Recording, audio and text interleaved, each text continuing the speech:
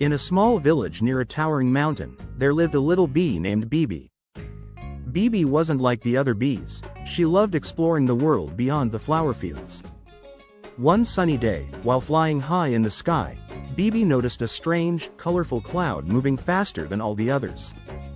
It sparkled with shades of pink, blue, and gold, unlike anything she had ever seen. Curious, Bibi decided to follow the cloud.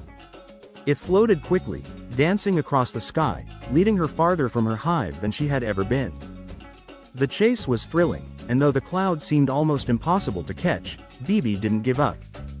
At last, the magical cloud slowed down and revealed something extraordinary, a hidden valley filled with the most beautiful flowers Bibi had ever seen.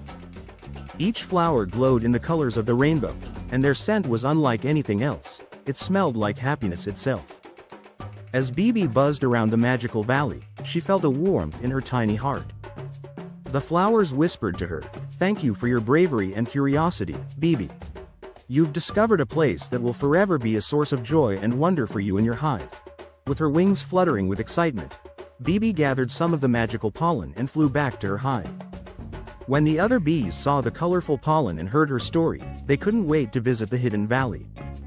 From that day on, Bibi was known as the bravest bee, and the magical valley became a special place for all the bees to enjoy.